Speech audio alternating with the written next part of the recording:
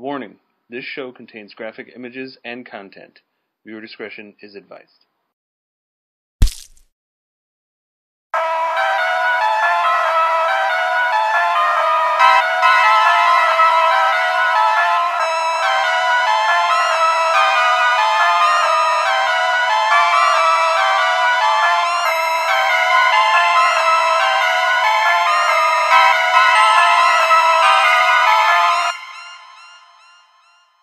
Hello, horror fans, and welcome to episode 5. Cinco de Horror. The only genre. I am Sean Vidmar. I am Danny Mecler. Oh my god, he actually I was unprepared. You had nothing I had today. nothing. I'm actually fairly upset with you. Start Do over. it again. Do Say it again. something else. I'm Sean Vidmar. I'm a microphone. Okay. At least it's something. Talking to me. And this is actually our first week. It's finally October. It is. And Thank God. It already smells like fall, which is fantastic. oh, I absolutely love October. But because it's October and Halloween is now actually a month away, unlike the last time we talked about it, we're doing Less than a month. We're doing an actual top 5. Each episode, we do an episode in October. For each one of those episodes, Get to the point. we're gonna do a top 5 of something. Top 5 of... I can't do it either. Top Yeah, 5 see- of a new topic for each episode. Yes. See, that is actually very... And I have notes right in front of me, and I didn't read anything because I wanted to, like, look into the camera, but I'm an newbies. idiot. We're trying. Trust us. I'm a fucking moron. Anyway. And I'm Danny Mecler. The human anatomy is strange, fascinating, and, well, grotesque. The U.S. National Library of Medicine, they actually have something called Dream Anatomy. This actually is a collection of grotesque anatomy pictures from the 16th century all the way to today. These pictures are very disturbing, grotesque, morbid, and also very beautiful and fascinating. It's basically just very strange art. Anatomy! It's funny how science and art kind of go together. Because you have, like, this anatomy stuff. It's actually really cool. I showed you some pictures right when you came over, and it's very interesting. I actually was on a horror magazine website, and they had an article about this. This is how I found it. And it's amazing how, like, science and art go hand in hand, because you have, like, this. Those are really detailed, well-drawn drawings. They're all pencil or art. They're all pencil or pen or something. That's how art works. Oh, wow! And our next week episode, Danny Mecler will be fired. Yeah. And no.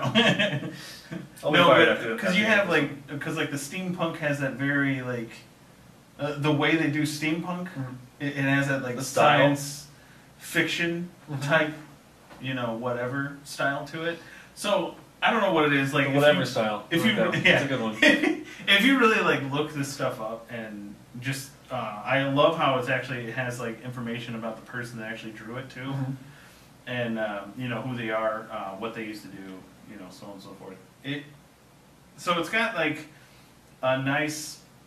Basically, if you just want to look at, like, grotesque pictures that, for whatever reason, you're just like, wow, there's something beautiful and haunting about this. I got really into this type of anatomy and artwork from a band called The Receiving End of Sirens. Check them out; they're amazing. One of their like main debut CD was called Between the Heart and the Synapse, and it had a whole bunch of different anatomical drawings like that, which they mixed in, like, William Shakespeare drawings too. It was really, really weird. But that band is so cool that they sound current, even though that CD came out almost 10 years ago. Anyways, but that's how I got into that style, and I just think it's phenomenal. There's so much detail and so much little minute lines and everything. It's so cool. No, with this this website and stuff that they show, one thing that, of course, you one picture that you saw, and you're just like, is he holding his skin? Yeah. And a dagger? Yeah. That one's really interesting. Because it looks like a cloak. Yeah, because like he's wearing an old ghost costume. Yeah, he's just like holding it, and he's just like, hey, look at me. My penis is skinless now. And they all have like the Michelangelo's David kind of pose. Oh yeah, where they're all just like, well, yeah, that's holding way my back when. skin. And they're all kind of course, like a little bit of like overweight, and I don't remember like we didn't really see anything that was actual like women. Because anytime I think of Michelangelo, I think of like these kind of hefty women. Yeah. But I didn't see that. There was a couple like children skeletons. Those could be women. Maybe. Maybe they're plump dwarves. Either way, the whole website is actually interesting, bizarre, grotesque, and informative. Amazing. It's a nice little history lesson at the really same cool. time. So you should definitely check that one out. Okay, that's next. On October 6th, the Treehouse of Horror episode of The Simpsons will air once again. This is going to be Treehouse of Horror number 24, with the opening title sequence written and directed by Guillermo del Toro. We all know Guillermo del Toro from Hellboy, Pan's Labyrinth, and Pacific Rim.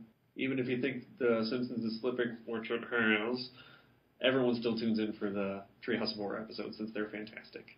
I haven't really kept up with The Simpsons in a long time. No one has. But like you actually said earlier, the Tree of Horror, I've actually, when it's on, and if I'm near a television and stuff, I don't really have cable, but yeah, I'll actually watch it. You can't not watch it if it's on. It's always awesome. Like, even the stories aren't even all that great. They're pretty small and condensed, but they just pack so much humor into those little short segments, and it's awesome.